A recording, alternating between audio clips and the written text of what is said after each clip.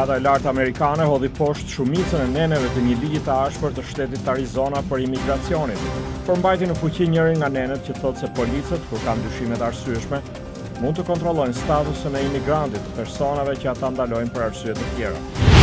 Sipas një ankete, shumica e amerikanëve kundërshtojnë reformën shëndetësore të presidentit Obama, megjithëse mbështesin me forcë shumicën e dispozitave të saj.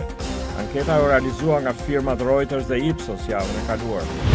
Kërkesa për shtëpi të reja në Shtetet e Bashkuara po rritet. Një shenjë kjo se industria e strehimit britanik ka qenë e paralizuar, mund të dalë nga rënja e thellë që ka vazhduar disa vjet me radhë.